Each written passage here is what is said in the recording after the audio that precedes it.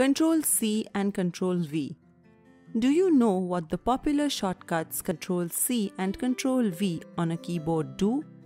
They are copy and paste functions that you must have used for sure.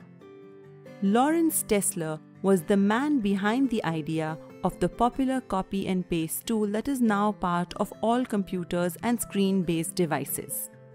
The Stanford University graduate had a degree in mathematics and worked as a computer engineer in the field of human-computer interaction.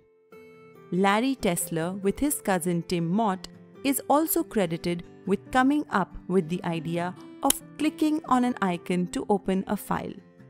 Early computers used to be text-based, and then slowly graphic user interfaces where icons represented files and software came into use.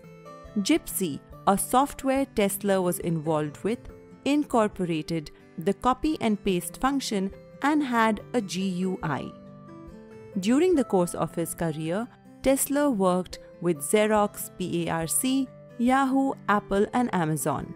He passed away in February 2020 at the age of 74.